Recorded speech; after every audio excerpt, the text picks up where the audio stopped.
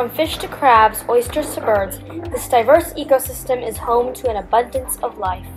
Hi, our names are Jordan and Eva, and we are from Ms.Chamorro's science class. We are raising awareness of the importance of the Chesapeake Bay. The Chesapeake Bay is a large body of water, and it is the watershed of Virginia. In other words, it collects our water runoff. The Chesapeake Bay Bridge is 40 miles away from Arlington. The Chesapeake Bay is home to many organisms that provide us with food. It also provides us with recreational spaces and many restaurants. Hi, we're Dahlia and Penny, and we're talking about the effects of chemicals on the Chesapeake Bay.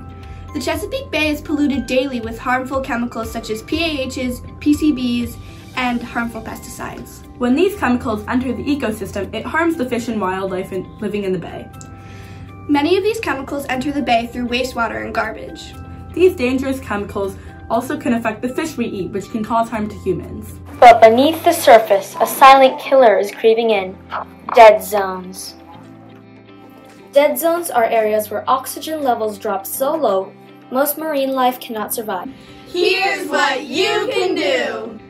One way you can reduce pollution to the Chesapeake Bay is by selling some of your recycling to foundations like American Beverage.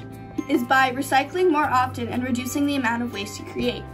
We can maintain the environment is by preserving forests. Is by picking up trash along the coastline. There are many community trash pickups that you can join. By making conscious choices about what we use and how we dispose of it, from farmers using fewer pesticides to households conserving water, we can turn the tide in favor of the bay. The choice is in our hands. Destroying the bay will make you pay. Que protegemos el Chesapeake Bay y cuidémoslo.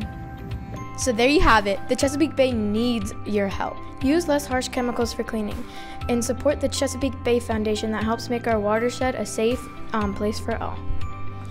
Save the Chesapeake! Save the Chesapeake!